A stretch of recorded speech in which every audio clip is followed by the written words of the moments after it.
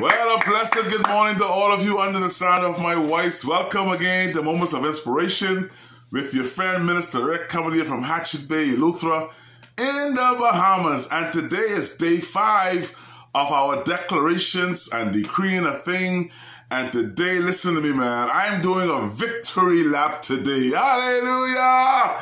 Yeah, I'm doing a victory lap today. Listen, man, I am so proud, I'm so happy, I'm so excited because I believe that when you decree a thing, like our memory voice says, our memory voice came from Job chapter 22, verse 28 says, you shall decree a thing and it shall be established for you and light shall shine upon you. And we've been talking about that all week. And let me tell you, yesterday I had a tremendous breakthrough in my life. Glory be to God, because I decree a thing, it was established, and today I can shout glory, hallelujah!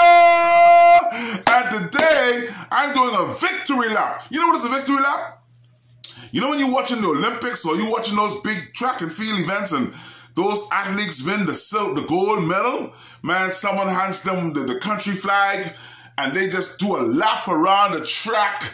I mean, we've seen the Bahamas Golden Girls done it. We've seen the Bahamas Golden Men did it. We've seen so many tremendous athletes in the world. When they win the gold, they grab their country flag and they do a victory lap around the track. Hey, this morning, Minister Rick is doing a victory lap around the track. Hallelujah! Glory to God. I decreed a thing and it was established. And today I give God the praise and the glory, because today I have the victory. I have the flag of God raised high and I'm running around the track giving God the thanks and giving God the praise, because it is in Him we live. It is in Him we move. It is in Him we have our being. Yes, God gives us the victory every day. I decreed a thing. I remember we was talking about this from Monday.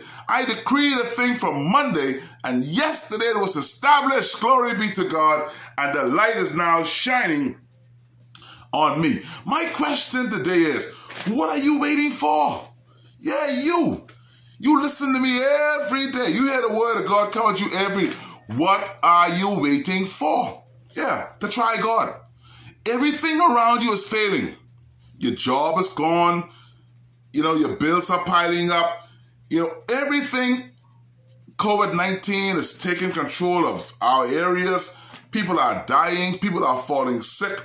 What are you waiting for to try God? Why haven't you tried God yet? Serving God works. I told you a couple of days ago, you cannot just make up your mind, oh, but I decree I can be rich. I decree I can have money. I decree I can have... No, it has to line up with the word of God. So I'm inviting you this morning to line up with the word of God. Give God your life. Yeah, accept Him. Turn your life over to Him and watch Him fulfill your life with victory, blessings, and honor. Listen to me, man. God cannot fail. God cannot fail. Try God today. He cannot fail.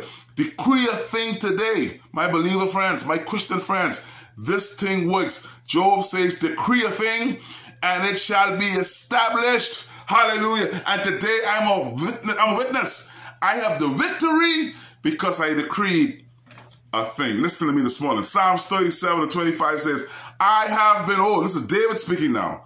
I have been young and now I'm old. Yet have I never seen the righteous forsaken, nor his seed begging bread. And the word seed there means his children. My children, Minister Rick's children, will not beg for bread. Because I, hallelujah, glory be to God, have never seen the righteous forsaken. I have never seen the seed begging for bread. My grandmother, my grandfather, my mother, my father, all of them trusted in the Most High God. And their seeds, hallelujah, will not beg for bread. That's the word of God.